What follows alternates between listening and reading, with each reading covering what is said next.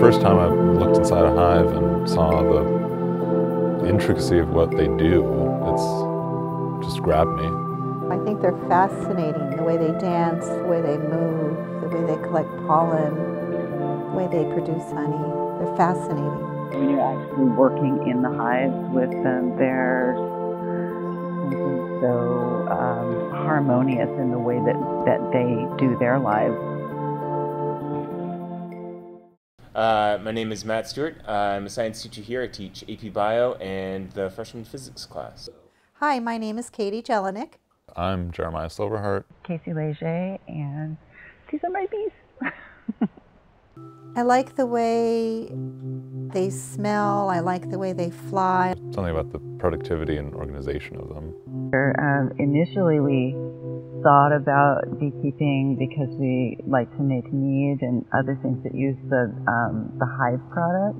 By the time we were ready to actually start doing something about it, we had become aware of colony collapse disorder, and that sort of was becoming really public, and so we began to think of it more in terms of as a way to help the bees. Colony collapse disorder, it comes from lots of different sources, and this colony died because of pesticide, and this colony died because of fungus, and this colony died because of some other reason.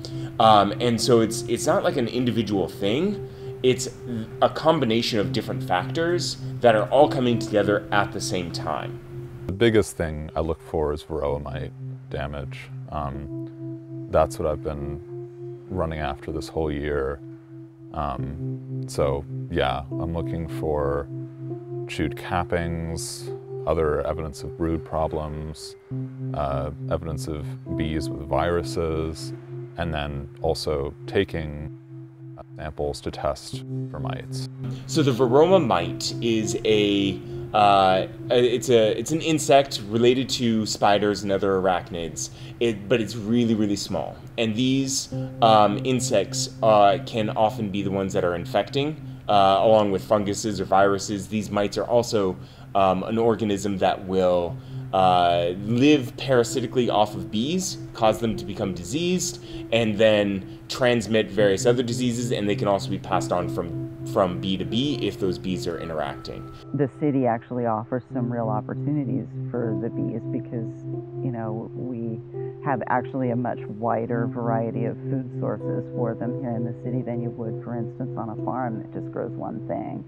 When these bees in industrial agriculture are being sent out to pollinate one plant, all of those plants would be, because they also have low genetic diversity, they're all going to flower all at the same time. And if farmers are building fields or constructing fields that are all that one type of crop that's all pollinating at once, the bees get a lot of pollen all at one very specific amount of time, but they're only eating one type of food. Ideally, just like in humans, we want to have a diversity in our diet. We want to eat enough grains and fruits and vegetables and meats and eggs and fats. If we ate nothing but potato chips, we'd have enough calories, but we wouldn't have all those other nutrients to keep us healthy. Same thing for the bees. If the bees are eating nothing but almond flower pollen, they would only get that one nutrient, and they wouldn't have enough nutrients to help them fight off any diseases that might be inflicting them, like a virus. So we happen to live near Mount Tabor Park. There's just so much to choose from up there in terms of tree pollen, but then also in the spring we get the blackberries. Yeah, and then, then we have neighbors that do organic gardening. We don't really run into a time of year when there's nothing for the bees to eat. Like a lot of places, there are a couple times a year where it can get really scarce. In a city, you end up actually having a bit more biodiversity than you might expect, more than agricultural fields where they're growing one crop, because you have all these different people who are growing all these plants. The problem is some of the plants can be toxic, like if you're growing some tropical plant in your yard that's not native to the Northwest, it might be toxic to our native bee population. people in Portland who will grow, let their yards grow native population bees, like the bee sanctuary. Sometimes people have signs about that. And those pollinator gardens will have enough diversity of plants to help not just bees, but other flies and butterflies and damselflies and all these other pollinators, and it helps to increase the biodiversity. Disease. I think it's about not being human-centric and, understanding that there are other species that have a right to exist, and, even the smallest things on the planet have a real function here and a right to be here. So, hey, save the bees.